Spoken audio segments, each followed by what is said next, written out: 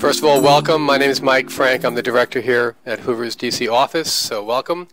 And I just want to start off with some really, really bad news. This is the last event of the year in Hoover, DC. Last time you can have a chance to drink our wine, eat our food, and receive intellectual stimulation on an important issue of the day. So thanks for coming. A lot of you are familiar faces, and we'll be doing, as you can imagine, a lot of this next year, so welcome. Quickly, I'm going to introduce Sam Tadros, who's our Distinguished Visiting Fellow in Middle Eastern Studies here at Hoover. He's a contributor to one of our working groups on Islamism and the International Order. He's a research fellow at the Hudson Institute Center for Religious Freedom, and, not that he needs one more hat, but he has it, as a professional lecturer at the Nietzsche School of Advanced International Studies at Hopkins University. So I'm going to turn over to Sam. He's a great addition to our corral of experts here in Washington, and we really enjoy working with him on this and other events. So Sam, it's all yours. Good afternoon and welcome everyone here at the Hoover Institution. As was mentioned, my name is Samuel Tadros and I'll be hosting the discussion here today. The Hoover Institution is an organization that is dedicated to the twin tasks of fighting for economic opportunity for people around the world, as well as maintaining American security and defense of a robust U.S. role around the world. Having that distinction, the Hoover Institution is unique in having among its fellows, current fellows, two former secretaries of state, and one might add, a fellow leaving now, a future secretary of defense. Our aim here at the Hoover Institution's office in DC is to bring that kind of scholarship by Hoover scholars to the Washington community engaging with our work. Today we will be discussing Arab Fall, how the Muslim Brotherhood won and lost Egypt in 891 days. In his commentary magazine review of the book, Michael Totten has called it the definitive account of the Muslim Brotherhood's rise and fall. It certainly is. Utilizing years of research conducted through more than a dozen trips to Egypt during the past 6 years, Eric Trager tells a story that is often misunderstood in Washington, of how a group dreaming of reaching power for 83 years finally achieved that, grabbing the opportunity of the revolutionary upheaval in Egypt starting 2011. But how also it quickly lost that power and fell from grace after only 1 year in power. But this book is not solely a book about Egypt, the Muslim Brotherhood, or Islamism in general. Throughout the time of the Muslim Brotherhood's rise and fall, we read of Western analysis and misunderstandings of the group, its ideology, its goals, its structure, and other aspects. Arab Fall may tell the story of this rise and fall of the Brotherhood, but it equally tells the story of the rise, if not necessarily the complete fall, of Western misconceptions about the group and of the very nature of politics in Egypt and the region. On the cover of Arab Fall, The Atlantic's Jeffrey Goldberg describes Eric as Washington's go-to expert on Egypt. As the Esther Wagner Fellow at the Washington Institute for Near East Policy, Eric has emerged since 2011 as a key voice in the Egypt debate in Washington. In numerous articles appearing in the New York Times, Wall Street Journal, Foreign Affairs, The Atlantic, and the New Republic, he was a voice of reason at a time and in a city that has not known many of those voices in its debate about events in Egypt. Dr. Trager received his PhD from the University of Pennsylvania, where he served as an adjunct professor, his MA from the American University in Cairo, and a BA from Harvard University. Please join me in welcoming Eric Trager for our conversation of his excellent book. As a matter of logistics, Eric will say a few words on his book, after which I will be discussing the book themes with him until 6:30, after which I will open the floor for questions. Well, I just want to thank, first of all, everybody here for coming out. Obviously, there's a lot going on in Washington at this time of the year, a lot of parties, a lot of talks, and I just really appreciate you coming out and making the time for this book event. And of course, I want to thank Sam, who, in addition to being so generous in putting this event together, has been a tremendous guide for me in understanding Egypt over the years, and someone whose work I very much look up to, and I mentioned that in the book. So it's in writing and in words, so really thank you very much. I just want to speak briefly about the book, just to open up the conversation. What this book tries to do is tell a story. It tries to tell a story about how a very specific type of organization utilized a specific political opening to reach power, and then how the very characteristics that enabled it to win power sowed the seeds of its downfall. So just to sort of give a few specifics here, the Muslim Brotherhood is not like most other political organizations in Egypt. It's not something that is analogous to the Democrat or Republican Party in the United States. It's not an organization that you join by going to the DMV and signing a box on a form. Joining the Muslim Brotherhood is a 5 to 8 year process in which every single member is promoted through multiple ranks of membership, and as they are promoted through this organization, they are vetted for their commitment to the cause and the commitment to the organization and their willingness to follow orders. Right there, you should understand that the Muslim Brotherhood is much closer to being a cult than it is a political party. It's an organization that weeds out people who might not be fully aligned with its theocratic vision to ensure a certain uniformity of goals within its ranks. And at the end of the process of becoming a Muslim brother, every member swears an oath to listen and obey orders from leaders. Secondly, once one becomes a Muslim brother, he is placed in a cell known as a family, an usra, of roughly 5 to 10 individuals. These cells were historically scattered throughout Egypt in every neighborhood, and there's a command chain with all these cells answering to a central leadership known as the guidance office that was based in Cairo.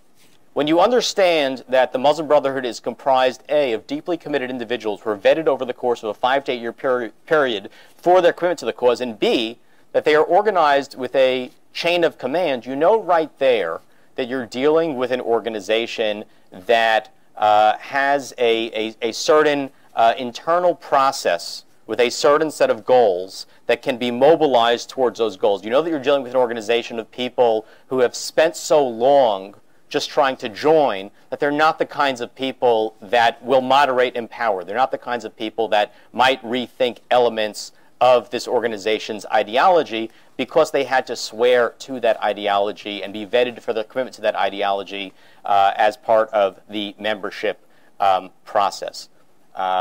What is that ideology? Just in brief, the Muslim Brotherhood seeks to establish a global Islamic state from the grassroots up.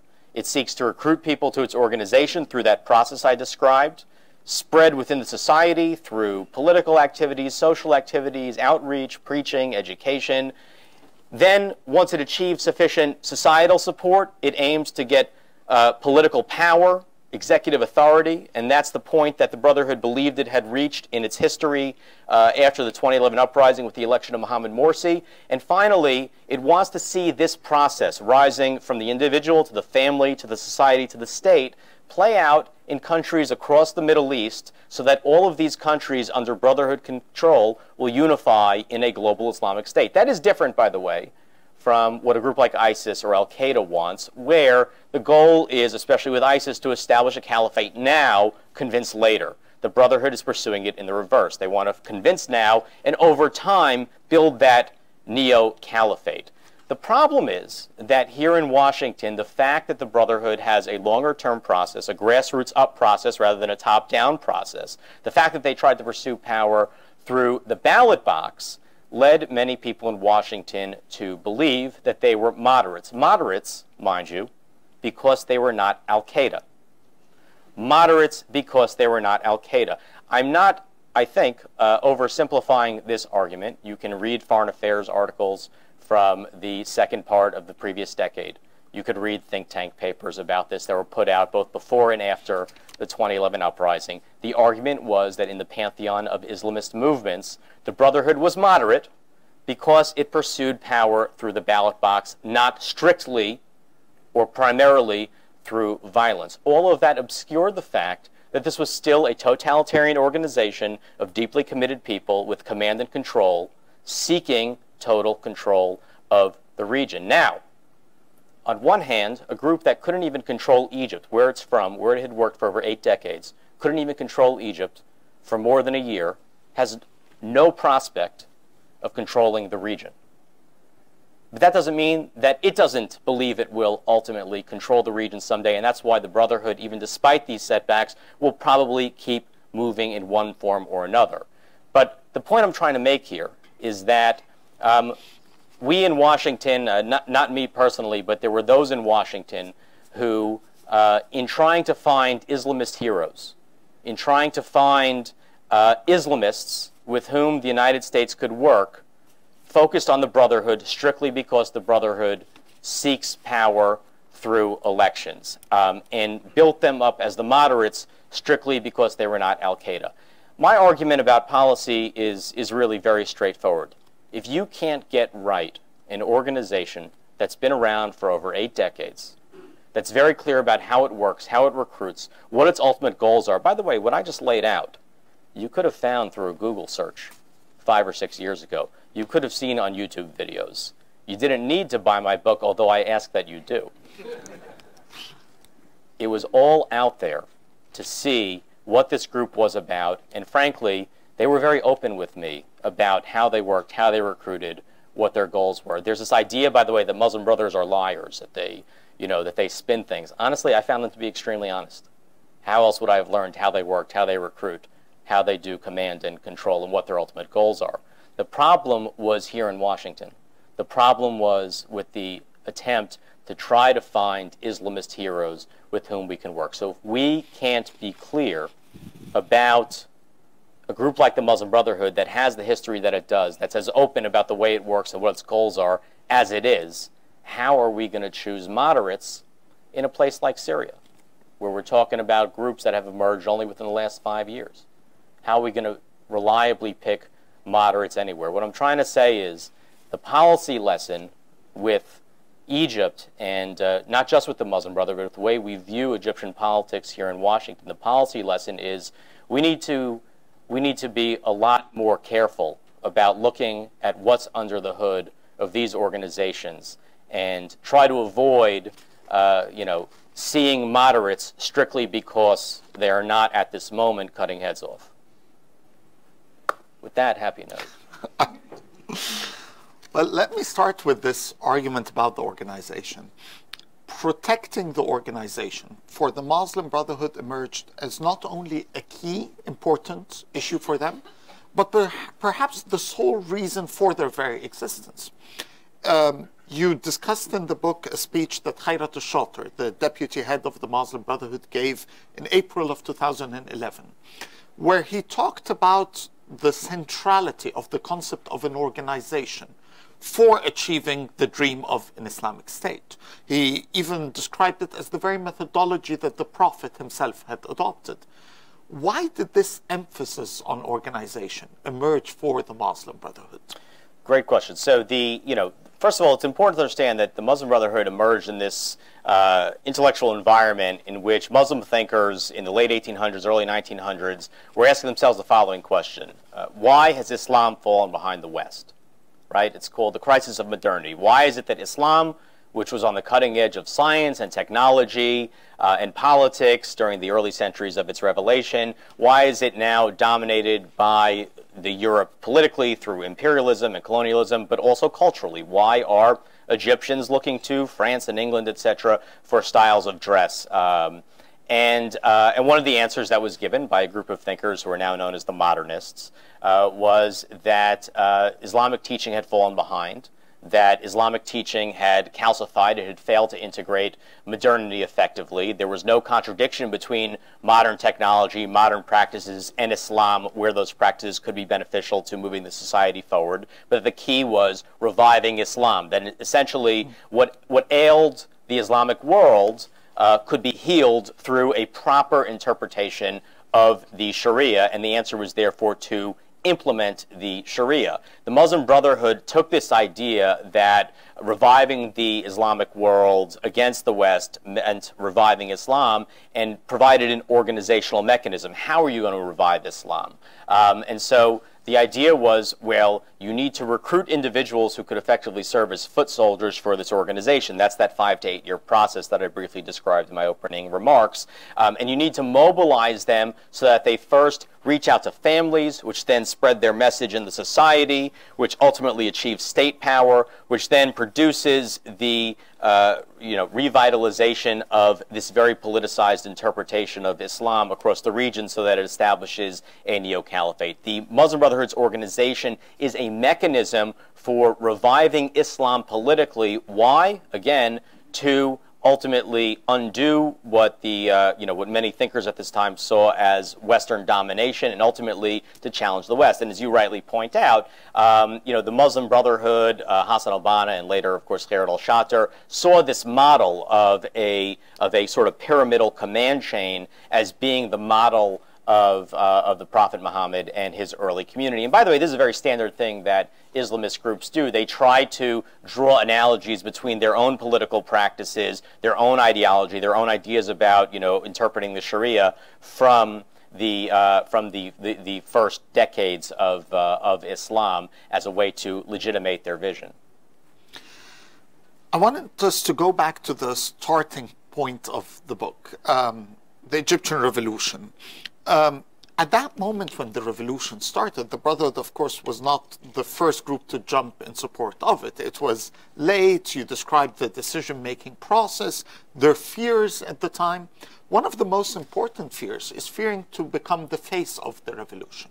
In their eyes, if they would become the face of the revolution, both the West and the Egyptian military would move against them. They were very keen in describing their roles as they allowed others to appear in the front pages of Western coverage, on CNN, on all of that. But they also weren't the only ones, in a sense, downplaying the Brotherhood's role. They had useful idiots. Muhammad al-Baradei, who you describe in one of your articles back in 2011 as Egypt's great white nope. Great liberal nope. Liberal nope. Great liberal nope. He came on CNN and said that the Brotherhood would only win 10% in a future Egyptian election.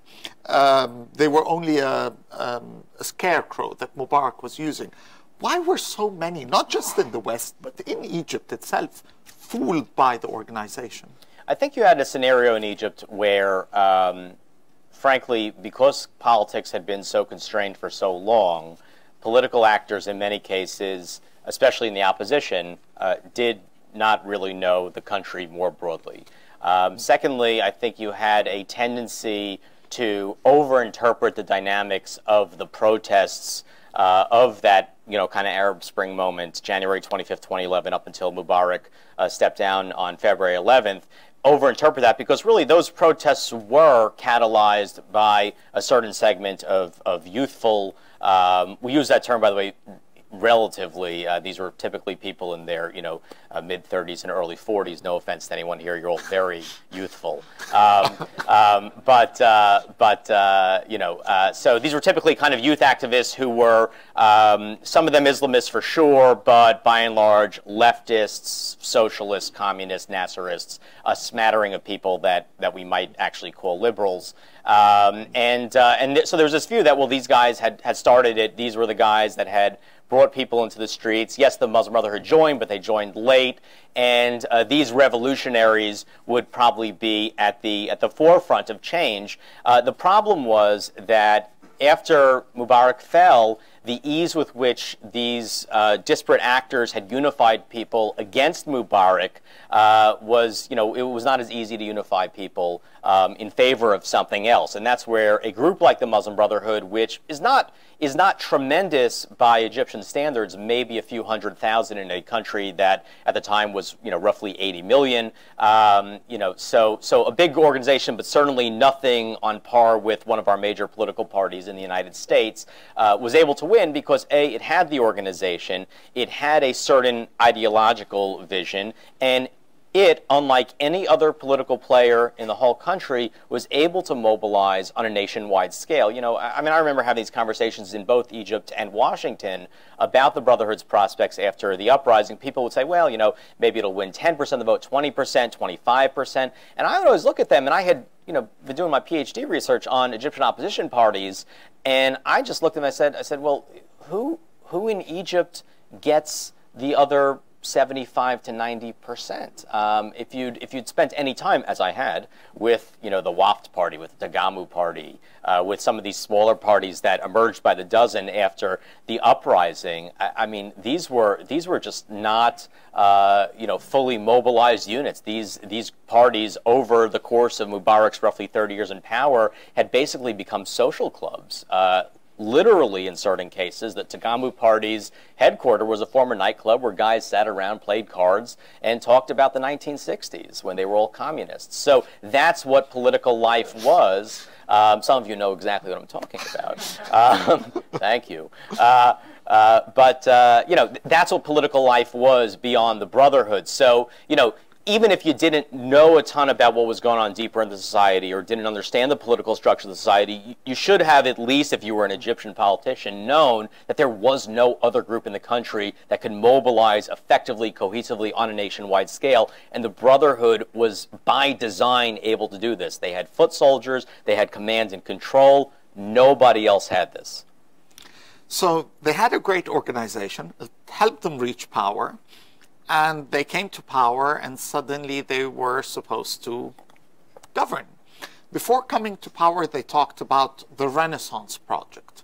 They had this project that would change Egypt, change the region. It would impact every aspect of life. I remember a scholar from DC writing that he met Shatter, and Shatter showed him blueprints of all kinds of plans and projects that they had. Well, they come to power, and everyone discovers they have nothing. Despite the long history, despite the large number of followers, the Brotherhood was so unprepared for governance. How was the organization so unqualified? The Muslim Brotherhood had, as you said, something called the Renaissance Project, and I had a copy of it. I had been given it in Cairo. The Renaissance Project was a list of aspirations, basically, with no real plan. I used to joke that it would be the equivalent of me saying, I have an Eric Trager plan, I'm going to play shortstop for the Mets next year. And you're looking at me and you're like, well, you know, you're 5'7" and not that athletic, so how are you going to do that? And I would just say, no, it's going to happen, you'll see. That's what this was. You know, we're going to have this percentage of growth. I'm not a terrible fielder, by the way. We'll have this percentage of growth, which means I'm a bad hitter. You know, we'll have this type of investment, where, you know, and there was no real process for getting that. Why? Look, part of it is just because of political legacies. You know, this was a group that had been largely shut out of power. You know, it is fair to make the point that parties that come to power right after an uprising with no real experience tend to fail. So from that, you know, in that respect, the Brotherhood was not so different from others. But, you know, there was something else at play. Go back to that ideological vision of the Brotherhood. Brotherhood says it's going to build a global Islamic state by spreading its message, you know, first by recruiting people, then the families, then the society, then the state, and then this will happen across the region. It'll have a global Islamic state. Well, what does it mean to have an Islamic state or global Islamic state? What it meant to the Brotherhood was having Islamists in power. The Brotherhood had this idea that if you had Islamists in power, in other words, them in power, people that thought like them, had been recruited as they had been recruited, sworn the oath that they had sworn, you would have people in power who were not corrupt, who, you know, really worked in support of moral, religious principles, and this would have a certain type of transformational effect. So let's not talk about tax policy or foreign policy or economic policy. What matters is who's in charge. We are Muslim brothers. We are good people. Put us in charge. Everything will be good. I'm not exaggerating that. When I would meet with them after Morsi won, I meet with senior leaders. I met with a guy who's known as the Muslim Brotherhood Mufti, and I would say to them, you know, what is your education policy? What is your tax policy? What's your foreign policy? I mean, like, tell me you're going to destroy Israel. I mean, I don't like the answer, but like at least it's an answer. Just give me an answer. What are you going to do? They had nothing. They had absolutely no idea. And it was, again, because they really believed that an Islamist state meant Islamists in power. They would win elections. They would come to power. That would have a transformative effect. And actually nothing would change in terms of policy. And actually, you know, I quote in the book very senior leaders in the Brotherhood telling me this, that, you know, very little will actually change. It's just that because Islamists are power, people will live morally, they'll follow the laws, there will be no crime. Again, Eric Trager is going to play shortstop for the Mets in the spring. But it's not just not having actual programs and policies. Even the ideology itself was shallow. I mean, you look at the Egyptian Muslim Brotherhood and you look at Salafis in Egypt, for example. The Salafis had an actual content there within what Islamism meant. The Brotherhood was, at the end, the way you described it, just a vanguard organization, but one in the sense that had lost any content of its own message throughout that 80-year process. That's absolutely true. I mean, you know, the Muslim Brotherhood really is not an intellectual movement. They've produced in over 80 years of their existence very few thinkers, is a point that you've made, and I completely agree with it. Hassan al-Banna, Sayyid Qutb, you know, you could throw in Goma Amin, but really, really very thin ideological output for an organization of that size and of that, you know, durability. With the Salafists, when I would ask them the same question, all right, if you reach power, what are you going to do? They would give me an answer. They'd say, all right, every woman's going to wear a hijab. I don't like the answer, but it's an answer. I mean, they could at least say something that would change if they were in power. They, you know, so that is different. I'm not saying, by the way, that the Salafists, you know, because of that answer, have a great intellectual output either. But what makes Salafism different from the Muslim Brotherhood is the Muslim Brotherhood is an organization. It's an organization that is constructed for empowering its message among individuals, families, within the society, the state, and ultimately empowering it on the global level. That's the goal. Salafism is basically the idea that, you know, Muslims should return to the practices of the Prophet Muhammad and his early community, and how they interpret that and how they pursue it really varies by preacher, by organization, by mosque. You can be in an organization, not an organization, be political, be quietist. There's just a much wider range. That means within Salafism, there's a host of debates that give you some kind of intellectual output, because the Muslim Brotherhood is a very closed society that only accepts true believers and only vets people for their belief and only accepts those who swear an oath to listen and obey. You just don't have that kind of internal dissent. You do have internal dissent with the Brotherhood over tactics. Should we run for president now or later? Should we run for this many seats in parliament or that many seats? Should we resist violently or not violently? I mean, these are ongoing, you know, debates within the Muslim Brotherhood, but they're debates about tactics. They're not debates about ideological vision. Throughout the 1980s and pretty much until the Egyptian Revolution, the Brotherhood had done a concentrated effort to reach out to other elements of Egyptian political life. They started a joint list, electoral list, with the Wafd Party in '84, with the Amal Party in '87. In syndicates, they reached out. They even held an annual iftar where they invited other non-Islamists to these events. Suddenly, that behavior, in a sense, changes after the revolution. How is it that an organization that has been so good at deceiving others, at creating bonds of support across the ideology, in a sense, in deceiving people like Brad and others, was unwilling to continue doing such practices once it reached power and alienated so many segments of Egyptian society? Well, we should remember that the Muslim Brotherhood tried to do that. You know, after the revolution in 2011, the months that followed, there was a lot of work done to try to build a pretty broad electoral coalition. They were briefly, right, the Democratic Alliance for Egypt. It was a coalition with the Wafd Party primarily, but ultimately with as many as 40 parties, ranging from, you know, far leftists to Salafists.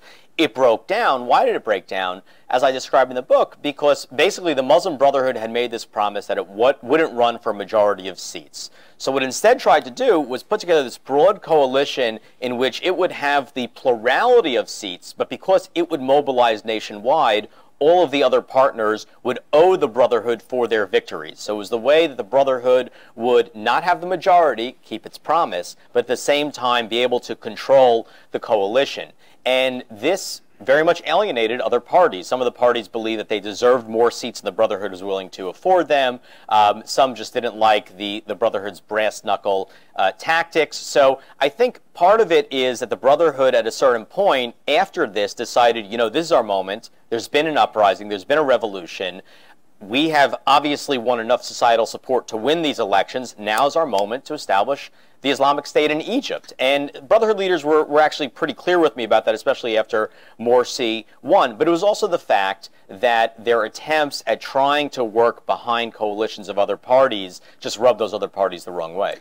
I mean, when you talk about this is our moment, this is a theme that Shatter mentions maybe 8 times in that April 2011 speech. We are at a historical moment. This is our chance to really begin our project. How much did this actually impact the Brotherhood's behavior versus the organizational reasons that you describe? Look, you have to remember that when the Muslim Brotherhood agreed to announce that it would not run a presidential candidate and that it would not run for a majority of parliamentary seats, 2 promises that it ultimately broke. It did so the day before Mubarak stepped down, February 10th, 2011. It did so at the moment that Shatter, who was and certainly became the Brotherhood's key political strategist, he's a deputy supreme guide, he's the second in command of the whole organization, he was in prison. So it is an interesting question whether the Brotherhood would have made those promises had he not been in prison. So that's the first thing. I'm not really sure. The second thing, though, to think about with Shatter is he's saying in that speech, it's our moment, and he clearly believes that the Brotherhood is on the precipice of something, but he's also saying that the Brotherhood's outreach work will continue. It's gonna run for parliamentary seats, but it's gonna have other types of discussions. He sees that clearly something has changed for the Brotherhood, but this is still April 2011, and I'm not sure that even he fully appreciates how open the field is in that moment. And so that's why you do have the Brotherhood still in this short interim period trying to work with other parties until it decides that A, that's a lot harder than anticipated, and B, it really doesn't need to. The other thing is, you have this dynamic within the Brotherhood where, because indoctrination is such an essential element of being a Muslim brother, and because there is this prolonged recruitment and vetting process, Muslim brothers are told that it's their job to rule Egypt and ultimately the world. And I cite in the book top Brotherhood leaders at encampments telling young Muslim brothers this is your moment. We're supposed to rule. We should be in charge. You could go on YouTube. You'll see a video of the Supreme Guide of the Muslim Brotherhood later in this period saying that it's that they should be dominating Christians. This is an organization that has very totalitarian, power-seeking aims. And so when it got to these points where do we run for a majority of seats or not? Do we run for president or not? It did face this pressure from below, from lower in its ranks, where youths were saying, hey, look, you said our moment is now.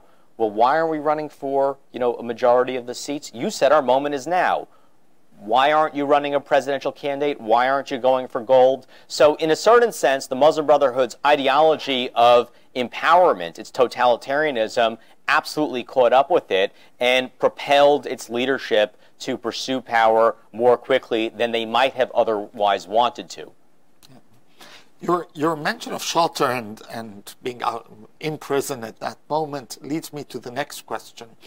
Since mid-2011 and until basically the Brotherhood's ouster, and perhaps even later, Shatter was portrayed basically as the Brotherhood's version of Omar Suleiman, Egypt's famed spy master, the secretive man behind the scene, the strong man behind the throne, the one that controlled everything. He was the one to reach out to and to cut the deals with. What's your assessment of his character? My assessment is that because this was an organization that so depended on command and control, and because, look, you got to understand, for the Muslim Brotherhood, what I've laid out in terms of the recruitment and the nature of the command chain is not bureaucratic trivia. It's not, it's not like just a sort of boring org chart.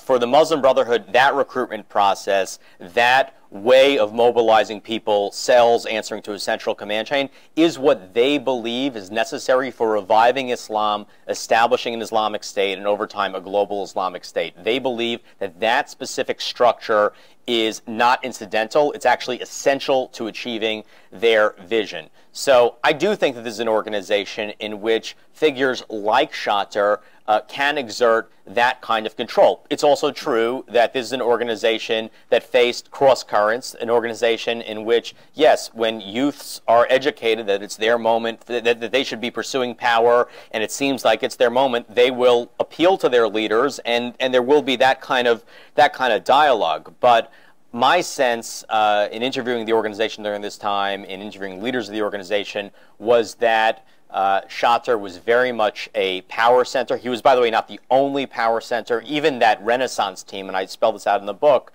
that was responsible for building a very flaky set of policy options, was divided between two teams, and he only controlled one of them. But nonetheless, he was a central leader, a central figure in the leadership, and just the nature of an organization that depends so much on command and control for pursuing its vision makes it reasonable to believe that he did possess that power within the organization.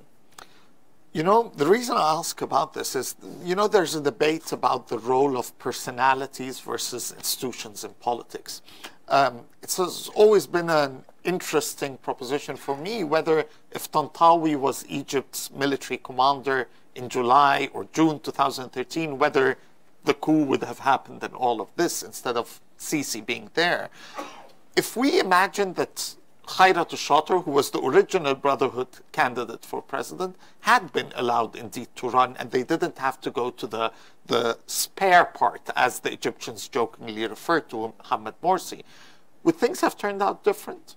It's a good counter. You know, it's a good hypothetical question. Obviously, I mean, let me put it this way: sure. Morsi was especially weak in the eyes of people. He wasn't someone that commanded respect in any audience. People made fun of him. He was a caricature. Shatter commanded a presence, even if you disagreed with him. Look, I interviewed both men for this book, and I would agree with that assessment. Look, to just kind of spell out my own experience with Morsi, the guy was a very unpleasant, nasty man who talked to any Western journalist who interviewed him.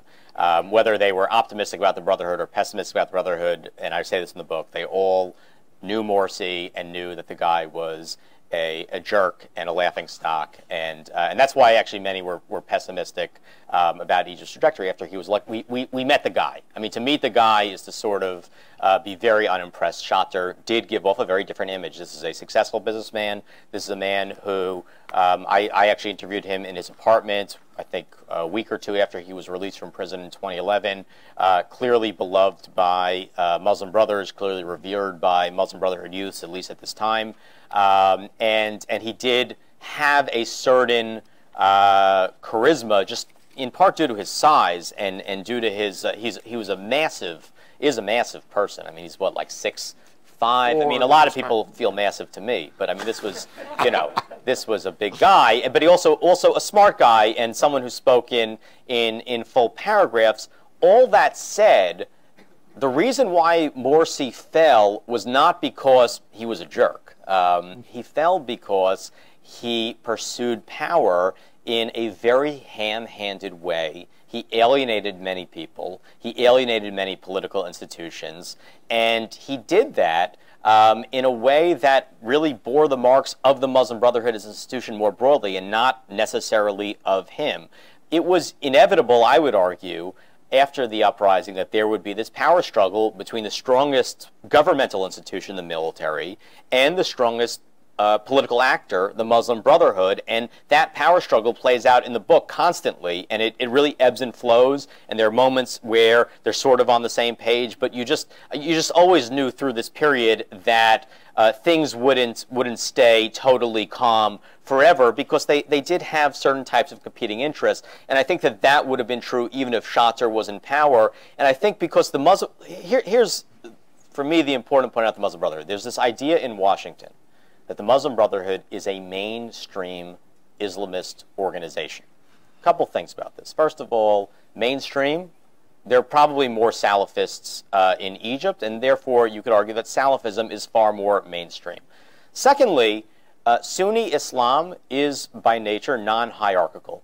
It's extremely diverse. You're talking over 1 billion people spread across the world, probably spread across almost every country in the world, who naturally practice Islam, interpret Islam in millions of different ways. There's no single Islamist group that can claim to have a monopoly on the proper interpretation of Islam. And as soon as a group does that, says that it represents the true Islam, you should follow me. If you don't, you're a bad Muslim. Well, guess what? That group is going to alienate somebody. There is no such thing, is what I'm trying to say, as a mainstream Islamist organization, because there is no political interpretation of Islam that is mainstream. The political interpretation of Islam is inherently contentious. And as soon as a group like the Brotherhood emerges and claims that it has a monopoly, you're going to see problems. So that's why, while Morsi, like I said, was a very nasty man, very unpleasant person, I think the Brotherhood would have run into similar problems had Shatter been in charge, because the second you say, hey, what I represent is true Islam and what you represent is not, that's it. And on a certain level, that's what happened in Egypt. Let me move to Washington. Throughout the 2.5 years from the Egyptian revolution to the fall of the Brotherhood, the U.S. developed a strategy, an engagement with the Muslim Brotherhood. A decision was announced on the 30th of June 2011 to start that engagement. Walk us through the thinking of the Obama administration as it looked at that situation in Egypt and made that decision that they would reach out to the Brotherhood, and in the manner that is non-critical. Mm-hmm. Look, I think there was this strand of thinking within the administration, but by the way, not exclusively within the administration. I think you would have seen this strand of thinking within both sides of the political aisle, that Islamism had a certain authenticity. Egypt is a large, obviously 90% or so Muslim country, largely what we would consider religious Muslims, people that take their faith very seriously, and therefore many people will be Islamists. By the way, right there, you have a real analytical problem, because that's blurring the line between Islamism, the political ideology, and Islam, the faith. And what you saw in Egypt is that very clearly many Muslims, maybe most Muslims, hard to say, are not Islamists. And if they were, Morsi would still be president today. But anyway, you had this idea that Islamists represented something authentic, therefore we need to engage them. But I wouldn't even say that's the dominant thinking of the administration. I'd say the administration's dominant thinking was, look, you had an uprising in Egypt. The uprising led to the ouster of Hosni Mubarak. By the time, by the way, the administration spoke on this, February 1st, 2011, Mubarak was already on the way out. The state had collapsed, the police had collapsed. I think personally it would have been very hard for him to stay in power thereafter. We could debate this point. But this idea that the administration threw him under the bus is not one that I agree with, because frankly I think he was already under the bus by the time the administration spoke. But you had an uprising, Mubarak fell, now you have elections. Who's probably going to win the elections? The Muslim Brotherhood. True. That's just, a smart analysis of the situation at that time. The question is, what do you do about it?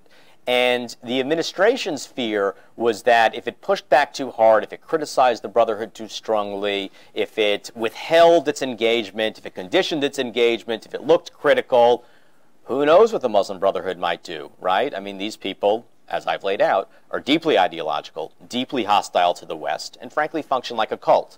So let's not anger them. So they didn't think they were moderate, in your view? I do not believe the administration actually believed they were moderate. What I think the administration believed was they need to justify the outreach by saying, look, these are the moderates, and they're playing by democratic rules, and so long as they do that, we'll work with them. But in talking to administration officials during the time and after, I never got the sense that they liked the Brotherhood or they thought the Brotherhood was the best. I think they felt these guys are going to win. We're going to have to work with them. How do you work with them? Be nice to them. they'll see we're not that bad. And if you build that kind of relationship with them, maybe you can have a productive strategic relationship. But here's the problem. Here's the problem. The Muslim Brotherhood was much more afraid of Washington than Washington had reason to be afraid of it. And had the U.S. been more conditional, had it withheld, had it made the Brotherhood fear that, something might happen to it if it didn't toe certain lines, then it might have responded in kind. My argument at the time was that we should make the Brotherhood give to get. I just want to tell a quick story about this, that's all right. You all maybe remember that in November 2012, Mohamed Morsi issued a constitutional declaration, created a big upheaval in Egypt. He used that political crisis to try to push a theocratic constitution through to ratification. Clashes in the streets, people were killed. It was a very messy period, and obviously spelled his downfall, Morsi's downfall, 7 months later. I was speaking, and I recount this in the book, with an administration official, and my argument was that the administration should come out, criticize Morsi for this. That if the administration didn't do that, it would look like it supported Morsi, first of all, and secondly, that it might want to use the moment to try to pull Morsi back from the edge, because if this constitution went through, you would have an important cross-section of Egyptians that just rejected the new constitution and wouldn't play by it. And the response from this administration official was, Eric, the president has a very good personal relationship with Mohamed Morsi. They spoke on the phone 6 times.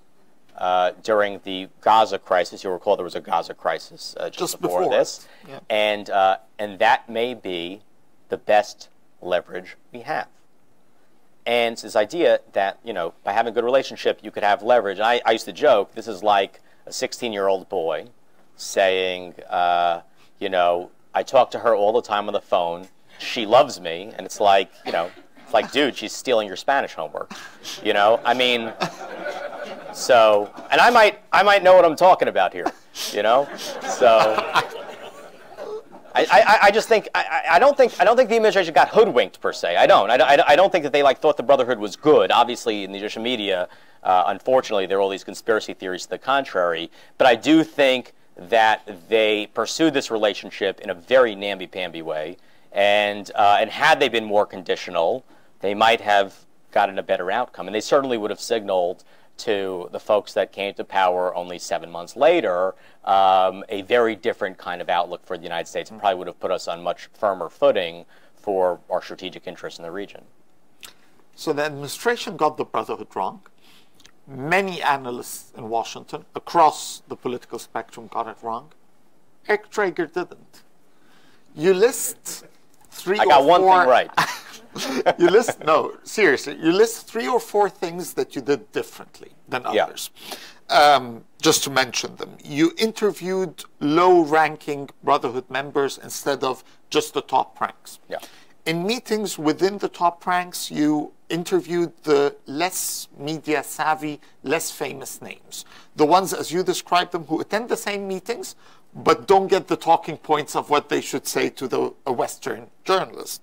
You never asked about the ideology. You could read that, as you mentioned, looking at their website. Instead, you focused on other issues like organization, like these things. And you never asked them about the well-known Western concerns. Are you going to declare war on Israel? How will you treat the religious minorities, women? Does this fully explain why you got it right and others didn't? In a sense, the person you mentioned in the book as suggesting that or part of that strategy to you himself didn't get the Muslim Brotherhood entirely right. Isn't it, in a sense, you approached it with much more initial skepticism about the very possibility of a positive outcome in Egypt as a whole? Maybe. I don't know that I was so skeptical early on. Look, I mean, I had started the dissertation research in earnest in the summer of 2010. I had done some stuff there earlier, but I basically emerged from the summer of 2010 thinking like, okay, political opposition in Egypt is like just not a story at all. Let me finish this dissertation and get on with my life.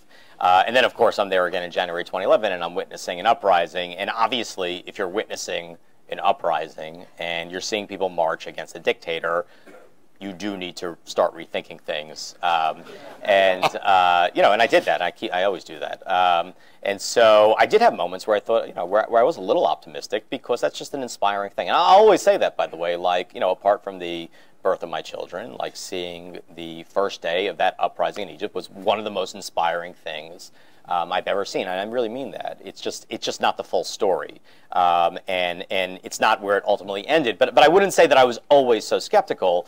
Look, the way that I approached my research with every organization, be it the Muslim Brotherhood or the WAF Party or the Zagamu Party or Ayman Noor's faction of the Ghad Party or Musa Mustafa Musa's faction of the Ghad Party. There's some Egypt nerds here who are totally eating this stuff up. So those of you who aren't, I'm very sorry. I always approached it in terms of, how does this organization function? I always approach it in terms of, excuse me, who in your organization connects with the security services? Who in your organization is responsible for this or that? How did you get to this position in your organization? How did you join the organization? Why did you join? What appealed to you? What were the challenges? And I would sit with, and I did this with, a few hundred people. I would sit with these guys, and I'd sometimes sit for an hour and a half, 2 hours, sometimes 3 hours, getting their whole life story. And so I just took the same approach with the Brotherhood. It's an organizational study. How do these things work? At the end of the day, what I was interested in with Egypt before the revolution, before this whole Morsi story that feeds the book, I was just interested in, what kind of person joins an opposition party under a dictatorship? Why would somebody do this? Who are these weirdos, right? I'm kidding, but I'm not, in the sense that, I wanted to understand why these parties existed, what their function was, how they worked, because I do think that there's a relationship to how you join an organization and what that organization is about. If you join a political party simply by checking a box on a form at the Department of Motor Vehicles, that's probably going to be a big tent party. It has a better shot at it. Anyone can join.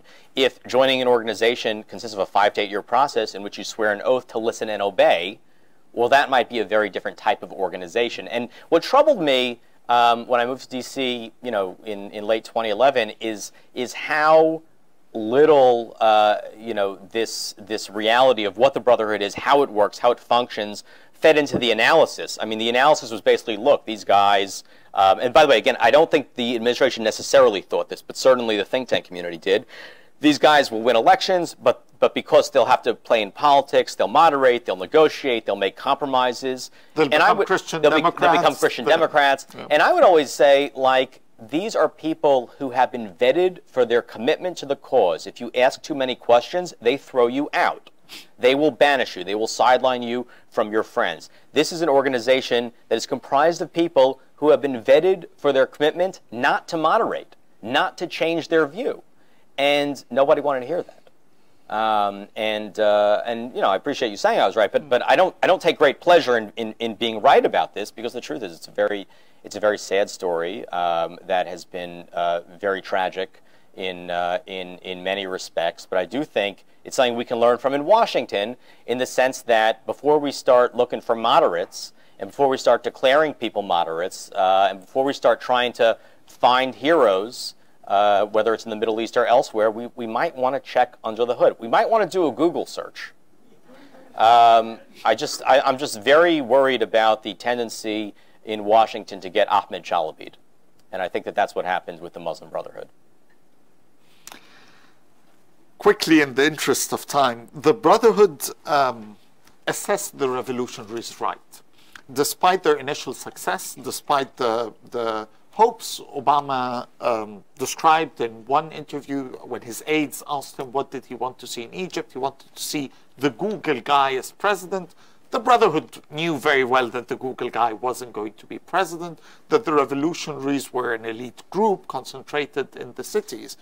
Despite having this very good assessment of the political conditions of the country and of their opponents, they completely missed the mounting public anger against them as we approach the 30th of June.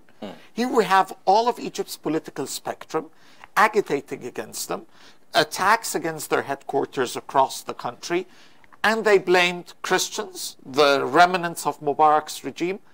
How couldn't they read get a sense of the Egyptian street?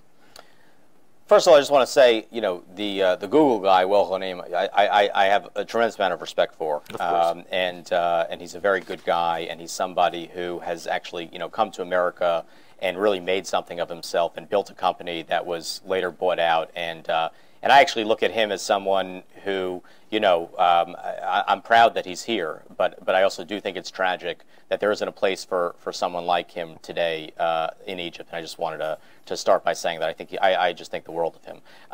But look, you're of course correct that the Muslim Brotherhood missed the rising anger against it, and it did that because recall that the Muslim Brotherhood depicts itself and its vision as reflecting the true Islam. I want to repeat something I said earlier. In the think tank world today, there's this idea that the Muslim Brotherhood is mainstream Islamism, and I frankly think that that is simply repeating the Muslim Brotherhood's own talking point about itself, that it's the mainstream Islam. And therefore, the Brotherhood believed that its ideology and its political vision was something that was very, very broadly shared in Egyptian society, which is 90% Muslim. It's the true Islam. These are Muslims. They support us. Why did it take us so long to reach power? Because there was repression. And then the regime fell, and now's our moment. And so, sure, okay, there are these remnants of the regime. They're in the media. They're in the security services. They're all over the place. And, of course, the Christians never liked us to begin with because how could they support the true Islam, right?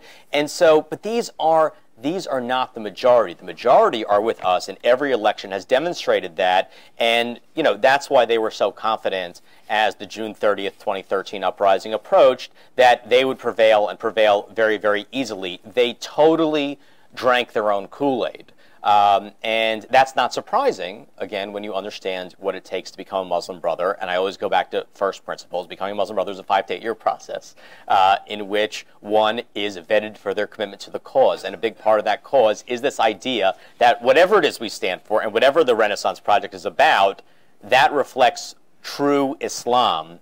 And again, this is exactly why they alienated people. There is no such thing as the true Islam. Sunni Islam is diverse. It's therefore contentious. And the second that somebody comes and says, the way I follow Islam is true, I'm mainstream, you're not, watch out, you'll be the target of an uprising. By the way, this is why I think that, you know, Islamist rule has basically been destabilizing in many places where it's occurred, because the second you have an Islamist group that says, I know the proper way to implement the Sharia, you don't, well, that's where the contention often boils up and sometimes over. So quickly, as you are aware, there's an argument in the United States and a bill in front of Congress to designate the Muslim Brotherhood as a terrorist organization. This has been echoed by advisors to President-elect Trump during his campaign. We don't have an official position yet from the transition team, but at least from those associated with the campaign, they have echoed these calls. Should the United States declare the Muslim Brotherhood a terrorist organization? I just think it's important to be precise here that the bill that was proposed in Congress, at least earlier this spring, it strongly suggested, of course, that the drafters believed that it's a terrorist organization, but the bill itself was about the State Department drafting a report on whether or not it's a terrorist organization, which, by the way, is the same process the UK just went through. Do I think the Muslim Brotherhood is a terrorist organization? Well, for sure, there are certain elements of the Muslim Brotherhood and national movements of the Brotherhood that are terrorist organizations. Hamas is the Palestinian Muslim Brotherhood. It's a U.S.-designated terrorist organization. My issue with calling the Egyptian Muslim Brotherhood a terrorist organization is that today it's not really clear to me that there is an organized Muslim Brotherhood. Since Morsi's ouster on July 3rd, 2013, you've had a thorough decapitation of the organization where the top leadership, the provincial leadership, and I think multiple tiers below that of the leadership are either in prison or exile, or in some cases have probably been killed. So that command and control that I described earlier doesn't appear to exist today. You can hear so many different views about both tactics and to some extent even ideology within the organization, which is really a break from the past, in which this was an organization of deeply committed members, all of whom, more or less marched in lockstep. That doesn't exist, and if that doesn't exist, it becomes hard to say that there is an organization, and let alone that it's a terrorist organization. Now, should it be possible to designate individuals who are calling for organizing violence? Sure, but there I do think the burden of proof will be on the Egyptian government. But I just think the Brotherhood right now is in this period where it's hard to even speak of it as a coherent organization, and therefore becomes hard to designate the organization as anything. What I do think the Brotherhood certainly is, though, is a hate group. I think the Muslim Brotherhood's ideology when it comes to religious minorities, when it comes to, certainly other Egyptians, bears the marks of other types of fascist organizations. And I do think that, whether or not government ultimately plays a role in this, and I think there are some very reasonable civil liberties concerns, certainly on a social level, it's more than acceptable to try to sideline the Muslim Brotherhood, and in the way that we would sideline any other hate group. On a very light note, sure. One fascinating thing that's written in your book is about how the conditions for one to become a supreme guide of the Muslim Brotherhood: 40 years of age, 15 years as a Muslim Brotherhood. Yeah. Now, you might know that these are the exact conditions to become the Pope of the Coptic Church. Yeah. You need to have 40 years of age, 15 years as a monk in one of the monasteries. Given that these rules were probably much developed after Banna, he was much younger than 40. Sure. Do you know an exact date where they were developed? Because it would really be quite ironic if the Muslim Brotherhood copied its Supreme Guide rules from the Coptic Church. No, it's interesting. I had never drawn that parallel, and I don't know. I think the bylaws that I'm citing in the book, I could be wrong, emerged, I just can't remember off the top of my head if they emerged in the 90s. But it's an interesting theory. It's the Coptic community's another contribution yeah. to Egyptian politics. So, Well, we have a chance to have some questions by the audience, so please wait for the mic to come and identify yourself and ask your question. Sure. Hi, my name is Andrew Hanna. I'm a reporter with Politico, but I'm not here as a reporter right now.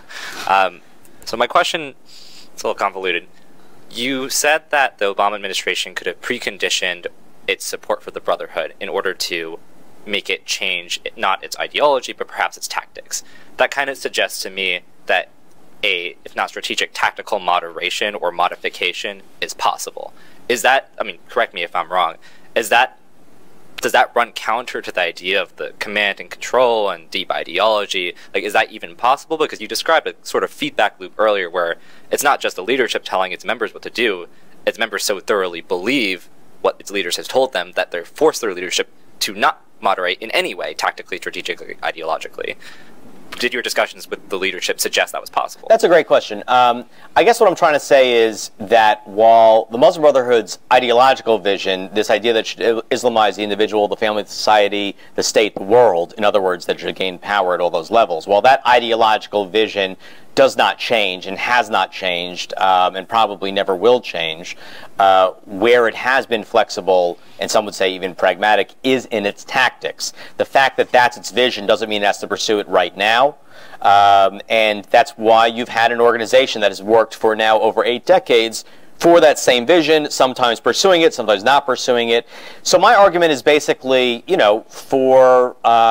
for the United States to, I would not argue that the United States should have conditioned its very communication with the Brotherhood on a certain type of change, because I think in that environment it makes sense for the United States to be talking to everybody, and I think one of the mistakes that the administration made was not being very clear that it was talking to everybody and making it look as though it was really focused on these particular guys. That's the first thing. But when I'm talking more about when the administration sent a business delegation out to Cairo to try to boost investment shortly after Morsi is elected, or the speed with which it sent Secretary of State Hillary Clinton out to Cairo, as I detail in the book, really at the height of a very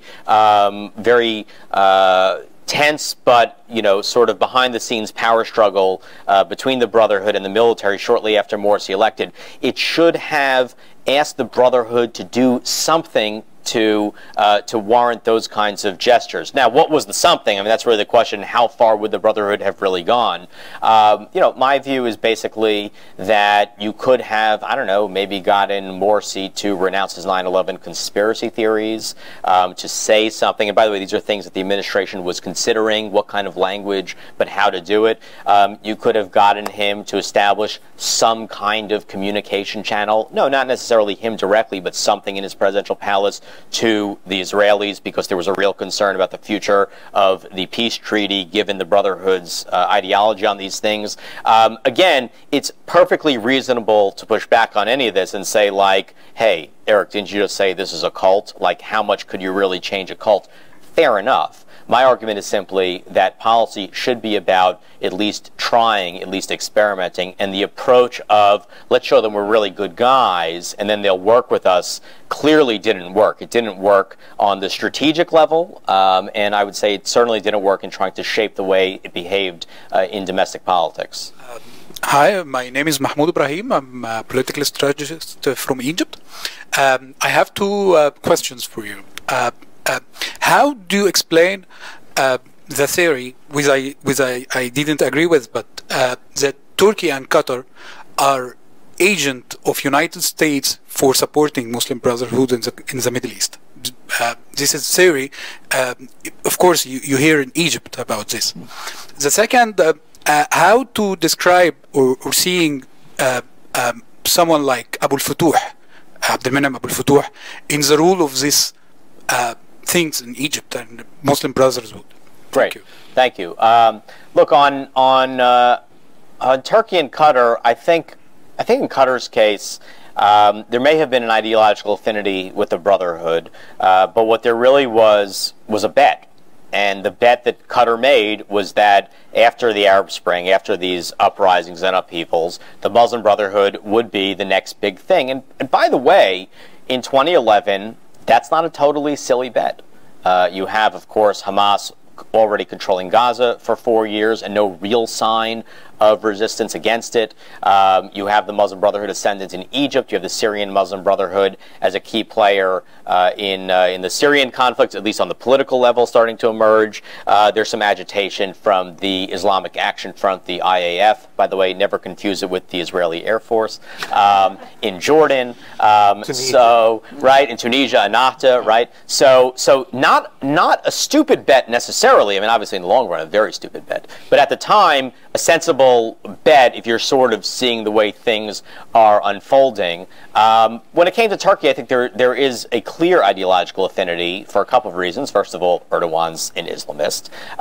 Secondly, Erdogan, is an Islamist who overcame a military, and there is a similar set of dynamics at play in Egypt. So at the same time, of course, Erdogan angered the Muslim Brotherhood when he made a trip to Egypt, I believe in September 2011, and said, somewhere around there, and said that Egypt should be a secular state, which was an interesting thing for him to say at the time, probably not something he would say now. But so I think we always have to go back and remember, and this is, by the way, true of U.S. policy during this period as well. Everybody was operating in a very new and uncertain territory. I do not believe that the story I tell in this book was a foregone conclusion. I'll tell you, it certainly did not feel like a foregone conclusion at the time. No one really knew what would happen next. And of course, as it goes in the think tank world, once it happens, it becomes inevitable. It was inevitable, and you should have seen it. It wasn't. And I try to make that clear in the book, by the way, by only saying what different actors knew at that time without telling you what happens next. Abu al-Futuh is obviously a longtime Muslim Brotherhood leader who emerged as part of that 1970s generation, recruited by the older Muslim brothers who were coming out of prison under Sadat. He was a student leader at Kasserlini Medical School, starting his own Islamist organizations, merged into the Brotherhood. And I think over time, became part of that faction of the Brotherhood that was less focused on power, more focused on outreach. And this was a persistent divide within the Brotherhood between those who thought the Brotherhood should focus on preaching and trying to prepare the society, and that work really hadn't finished, and those that saw the Brotherhood as more of a hardwired, insular organization that should look internally until it was time to emerge for power. So those are the Qutbists. And there was one of the big analytical mistakes of the Brotherhood that many scholars made was to assume that Abu Fatu and that outreach wing, that wing of the party that wanted to sell the message broadly, even cooperate with non-Islamists, you know, in trying to sell itself, there was this view that that wing that he represented was somehow dominant in the organization. And it was a terrible analytical mistake, because in truth this was an organization in which the Qutbists dominated the leadership, and that shouldn't be surprising once you understand what it takes to become a member.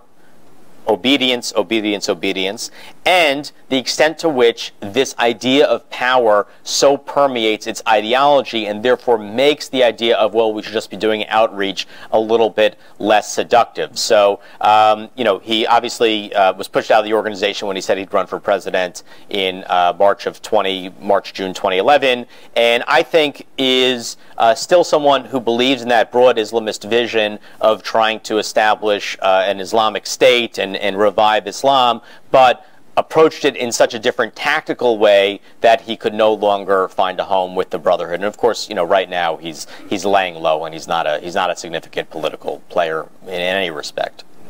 It seems that the Muslim Brotherhood saw the anti-Mubarak revolution as a chance to impose Islamism on the country. But a year later, the majority of Egyptian citizens, it seems, viewed it as liberty. You know, many people of many different perspectives coming out in the streets by the millions. I mean, it's something you think you're going to see only in a Hollywood movie. And instead of being very excited by this expression in favor of liberty, the American media was very dismayed. The U.S. State Department very unhappy. Who knows what kind of threats were made to the Egyptian military, you know, behind the scenes maybe. I mean, it's total guess on my part. Why did the Western media miss that? Why did we not recognize a very bizarre coalition in a good way for liberty? I would just add one point to what you said, which is I don't feel that the Western media missed the uprising against the Brotherhood. I think, you know, especially after Morsi's power grab in November 2012, there was a deep appreciation within the Western media that Morsi was not governing democratically, that he was governing very abusively, and I think there was actually very decent documentation of that fact. But to your point, which I think is a valid one, why did the media interpret the uprising and then you know, Morsi's ouster the way it did? The media, to some extent, you know, it's weird to talk about the media as one thing. Obviously, it's a set of diverse voices. But there was this perception in the media, as well as in the think tank community and elsewhere, that, you know, of a certain narrative in Egypt, that there had been an uprising, a revolution, it had ousted a dictator, now there are elections, Egypt's on a democratic track, and the way Morsi's removed a democratic leader, even with an uprising, is therefore undemocratic. By the way, it is undemocratic. I mean, that's not typically the way we remove elected leaders. The problem, though, is I think, you know, the U.S. media, to the extent we could categorize that as one thing, was very fixated on a certain process, and frankly, many Egyptians were not. And that shouldn't be surprising. And I'm not making any excuses. I'm not Egyptian. I don't really have a stake in the domestic political fights of Egypt. But I will say that this is a country that is, you know, 6,000–7,000 years old. It had roughly 2.5 years of a democratic experiment. It went very, very badly. It produced a radical, incompetent government, and it therefore doesn't become surprising when people, at least for a moment in time, don't have much faith in that process because it failed them. You know, I mean, again, I'm not making excuses. What happened was certainly undemocratic. But at the same time, it shouldn't be surprising that many Egyptians were not quite as attached to the democratic process as we would be, because from their standpoint, that process had failed them. and they had only a very brief experience with it. I'm not one who thinks that that brief experience means it will never happen again. I think your point about people rising up against the Brotherhood because, you know, they felt the Brotherhood was governing repressively and you know, in a very theocratic or whatever kind of manner has a lot of merit. Certainly that was a strong sentiment, and I was in Egypt on July 2nd and 3rd, so I got to witness sort of the end of that. For all these no. Twice? No. Coincidence? The American Revolution would also be not democratic by this definition, right? We didn't get through Parliament. We didn't go through Parliament, but look, whatever. I mean, I think as analysts and as policymakers, you know, it's useful to just try to understand what's happening within these countries and to not be so quick to stand in judgment. Because honestly, like, and this is why I emphasize, like, I'm not Egyptian. I'm not the one who has something at stake in whether, you know, what happened on July 3rd was a coup or not a coup or whatever. I mean, you know, that's really a debate for over there. What I could say is, you know, we should be a little bit more attentive to the fact that people might not always be as attached to certain types of processes as we are when those processes fail them. And that's why it was so important if the United States believed in the importance of a democratic process in Egypt, to try during that brief moment to help Egyptians get it right to the extent that that was possible, and to hold a much tougher line with the Brotherhood when it was behaving undemocratically, because the failure of that process did great damage to the legitimacy of that process for many Egyptians, at least in that moment.